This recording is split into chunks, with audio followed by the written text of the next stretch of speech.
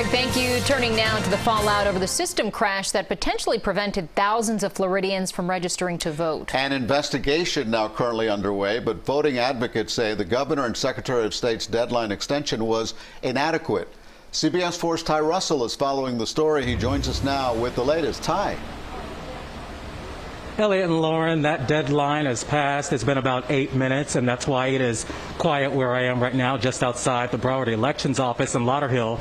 And actually, this is a spot where many of the people were filling out the registration forms today. I was able to talk to some of them, and I should also note that there is one group out of D.C. that says today's deadline was not enough. They're hoping for state leaders to make an extension.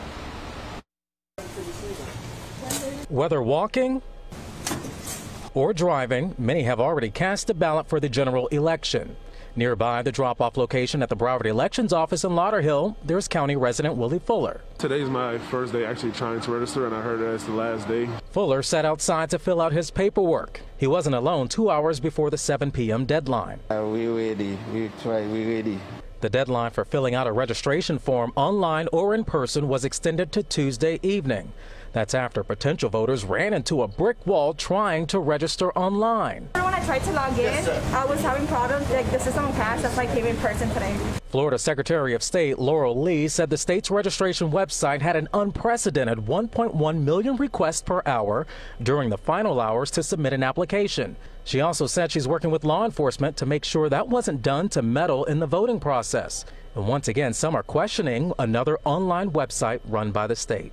Florida always had kind of like a sketchy voting situation, so no surprises. So. During a news conference earlier, Florida Governor Ron DeSantis tried to ease concerns by talking about offering several ways to register. I really think it's important that that there also be live people that can help, and that it's not just internet or nothing. Because I mean, you can have the best site in the world. Sometimes there's hiccups on it, and so this way, people, even when they get off from work, they're going to have till 7 o'clock where they could be able to go do that.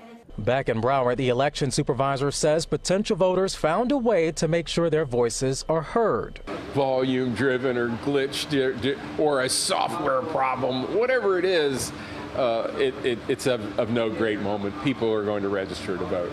But the Lawyers Committee for Civil Rights out of Washington, D.C. says the state failed the public when the online system crashed. The group is trying to persuade state leaders to extend the deadline. And just to be clear for the potential voters who are leaning on the post office to deliver their registration forms, the Florida Secretary of State says it has to be postmarked by today in order for it to be accepted. We are live in Lauderhill. I'm Ty Russell, CBS 4 News.